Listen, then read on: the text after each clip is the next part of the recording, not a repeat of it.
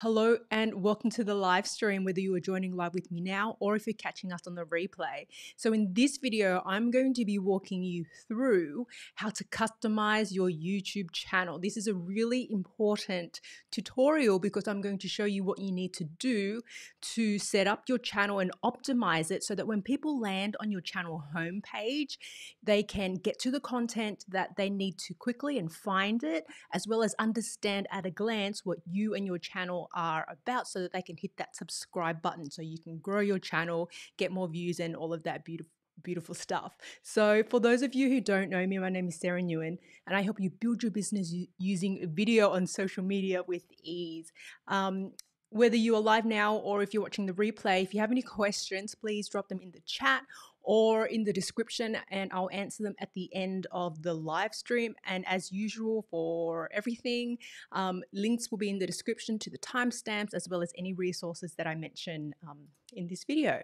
So I'm going to get right to the good bits right now. So let's go over to my computer and let's have a look at how you customize your YouTube channel. And I'm talking specifically about your channel homepage as well as the about section and these are the immediate things that I want you to kind of look at doing, because I see a lot of the times when creators start their channels, they kind of just leave their homepage with the default settings that YouTube give them. And this is okay, but you're missing out on structuring your channel to get the most out of it. So I'm going to walk you through how you can do things like, see what I'm live now and it's got on my homepage my current live video, which is an important thing that a lot of people don't do. So a lot of people who live stream tell people on Instagram or tell people on Twitter, hey, I'm going to go live on the channel, join me there. And then they go to the channel and they can't find that live video. So it's like, oh, well, that's a missed opportunity, right? They have to go searching for it. And sometimes it's really hard to find. So how do you get the live stream to show that it's currently live? How do you get upcoming live streams to show so that people who reach your channel know, hey, this is coming up soon, and they can either hit that set reminder button? How do you get all these playlists to appear like this? How do you get the channel banner? How do you get the about info all going? I'm going to walk you through how to do all of that. Now, to customize your YouTube channel, you want to go into your YouTube Studio, right? So that's in the top right hand corner and you want to go to YouTube Studio. Then what you want to do after you've gone there is you'll see on the left hand side, it will say customization. So I want you to go to that section after you've gone into YouTube Studio. And then you'll see that there are 3 sections, right? So there are layout, branding, and basic info. And we're going to walk through all of these sections and what you need to know to customize your channel within these sections. And this is something that not a lot of people do because, as I said, they just leave it as the default settings that YouTube has and they miss out on being able to do all of these things. So within the layout section here, if we go back to my channel for a minute, you'll see at the moment I'm live now, so it's showing the current live video. But what you can do on your channel is you can have a video show for both people who haven't subscribed. So a specific video of yours, it could be a channel trailer, it could be one of your best YouTube videos, whatever it is. You can have a specific video show just for people who haven't subscribed. And then you can also have another video show for people who are returning subscribers, right? So you can choose that to be the same video or different video. It's up to you, but you can do that in this section here and it will appear on the homepage. I'm live now, so you can't see it, but it will appear here on the homepage just above all of your playlists. So this is a really good thing to do because it kind of sets the tone of, you can tell people what you're about or they can see your best stuff up front.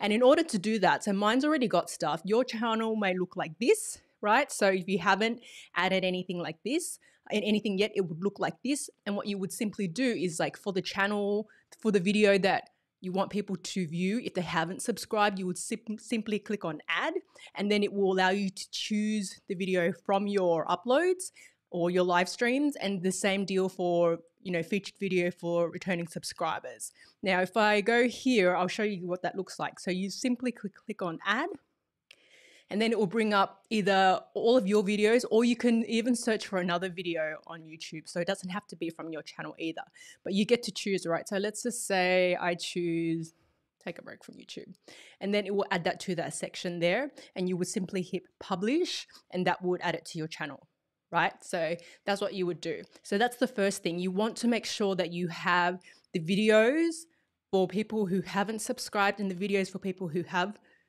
subscribed there. The other reason that you want to do this is if they hit your homepage and this video will autoplay, so it gives you a couple of extra views. So that's a little tip there. So it helps get you more views on your videos as well. And really it's important about setting the tone about what your channel is about. Now, the next section within layout, and this is the important part that I see a lot of people miss, and to be honest, it's very easy to miss. This is the featured sections, right? So what you see here.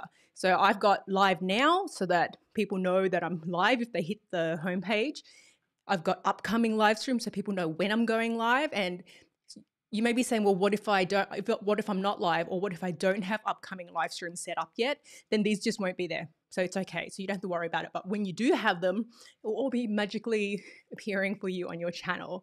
And then I've got my playlist, right? And I've got my playlist set up deliberately so it tells people what the channel is about, right? So very important that you do that, because it sets the tone of you're giving people reasons to subscribe to you. So at a glance, they've come to my homepage, they can see the upcoming live streams. Then they can see a bunch of live streaming tutorials. They can see a bunch of tech reviews, right? And they can see my social media videos. They can see all my Canva tutorials as well. So they can tell these are the videos that will be on the channel, and it helps them understand this is what I'm all about. So what you would do is you would hit this featured sections, add section button, and this gives you the opportunity to add your playlist as well as all the other things as well. So I'm going to show you here. See, when I hit that there, it allows me to add playlists, single playlist, multiple playlists, as well as, I've already added it, so it's grayed out, but it says live now, past live streams, upcoming live streams. So that's a big hint. Make sure that you use that if you are live streaming so that people know when you're live and when you're going to be live. I like adding the past live streams to the channel as well, because I always tell people on Instagram, this video is now live. I just had this live stream. If you missed it, catch the replay. Link is in bio. And when they go to the channel, they can see, oh, okay, past live streams. And that helps them get to the content faster once again. So just make sure that you utilize these as they are relevant to you, and then add your playlist. Now, let's talk a little bit about playlist. So how do you add playlists? So once again, within your YouTube studio, if you go to scroll playlist on the left-hand side here, this will allow you to add and edit all of your playlists. And playlists are simply a combination of your videos that are in a list so that people can watch them, right? So this is an example of my Canva playlist, and I've got all of my Canva tutorials here, and people can binge them or they can see all of them in one place. So that's the purpose of that. So to add them, you would simply click on new playlist, name it, and then you can add all of the videos that you want to appear in that playlist. And it can be your videos as well as videos from other channels on YouTube as well, as it's relevant to you. So that's how that's where you would go to add your actual playlist. And then you would be able to come back to the layout section here and add them to the featured sections, and this will appear on your homepage. Now, the other thing to note is that with your layouts, you've only got 12, right? So be strategic with what you use. Only got 12. You've got 12. So you've got 12 good sections. Think about the playlist that you want to appear, and think about, what's best in terms of what do you want people to get to quickly on your channel, and add them there. So that's the first part. That is the layout tab. Now let's go to the next section. Okay, so the next section I'm going to talk about is the branding tab, right? So we're still in YouTube Studio, we're still in the customization section, but now we've switched over to the branding tab. This is what mine looks like because it's already filled out. If you haven't filled yours out, it will look a little like this. So it will just be empty, and you'll be able to upload your profile picture, your channel banner, and a video watermark, right, that appears in the bottom corner of the actual video. Now, let's talk a little bit about what you need to do. I highly suggest for your profile picture that you do add a picture of yourself, right? Because that helps to personalize your channel. That helps people see that there is someone real behind the channel. It's not just some spammy bot of a channel that just puts out not very great content, so they can see that there's a person behind it. So I highly recommend and highly suggest that you put a profile picture. So you'll be able to add that there, and it's quite straightforward. The other thing is I'll put a link in the description to my tutorial on how to create a YouTube channel banner. So that is the beautiful picture that you see here. And I walk you through how to create it in Canva, as well as what you need to know in terms of sizing so that it appears as optimized as possible across desktop, across mobile, and across larger devices such as a television. So that's where you would add your channel banner. And then the video watermark. So all that needs to be is a little image, and I currently have the subscribe button, as you can see here. It's really, really small, but I have the subscribe button. I play between having the subscribe button and my logo and a picture of my face, and I just change it out just to see, if there's an increase in subscribers or not. There isn't, so choose whatever works for you, but that's where you would go to add the little watermark that will appear.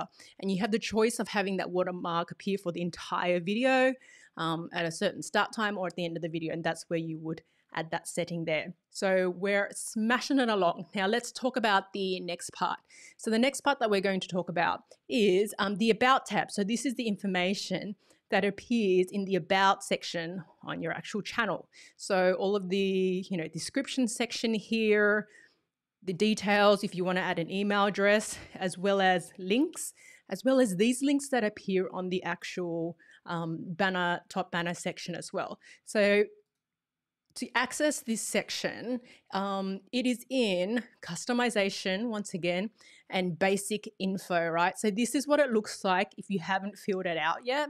And literally it's a space for you to add some text to tell people what the channel is about.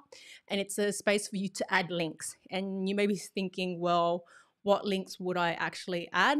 I would add links to, like what I've got here. So in this section here, I've got the description, and I tell people who I am, what I do, where I'm from, who I help, and then I have a link to my website in the description. But then I've also got in my links here, links to Facebook, I've got links to my Instagram, and links to my Twitter, right? And I've got links to my free sign-in as well. And you get to choose whether you have no links, 1, 2, 3, 4, or 5 links to appear across this top section here. I say use as many as are relevant to you. I don't know if more is better. I think it's more about having as many relevant ones as possible. If you don't have 4 or 5 links and you've only got 3, but they're your Instagram that you use all the time, they're your Facebook page, and they're your website, that's enough as well. Don't add things just for the sake of filling it. Make sure it's relevant. So you would simply, to add a link, click on this add link section here, put in the title. So let's just say Snapchat, even though I'm not on Snapchat. And then you would paste in the actual link to whatever site it is there, right? And then that's how you would do it. Snapchat.com, and then you would hit publish, and that would be how you would actually add that link. You could also move things around if you wanted to as well, and if you wanted to delete it, you would simply click remove like that as well. So that's how you would simply customize your YouTube channel. So we covered quite a few things. There's one more thing that I want to cover. So in this contact info here, and this is something that I see a lot of people miss as well. So when people come to your channel, and let's just say we're talking specifically about brands, we're talking about potential clients, we're talking about those really qualified people. And if they go to your channel and they're clicking all through the tabs, and then you don't have a way for them to email you or contact you and they have to do a couple of extra clicks, it's possible that you may have lost a potential lead. It's possible that you may have lost a potential, brand deal because it's hard to get your information. Now, I think for the most part, if the brand really wants to work with you, they'll probably stalk your Instagram or stalk whatever links that you have here. But to make it easy for them, I do suggest that you put an email address here. And I understand the hesitation because I get emails every single day from YouTube. But the way that I've addressed this so that they're not, or it doesn't seem like they're spamming me directly, is that in this actual section, as you can see, this is a generic, you can't see. Let's see. As you can see here in this contact section here, this is a generic Gmail address. So this isn't my direct, quote unquote business or work email. I have an email address that, is a Gmail address, and this gets forwarded to my personal contact, right? So people don't, in a way, directly have contact to me. They have access to an email address, then I get to choose if I respond or not.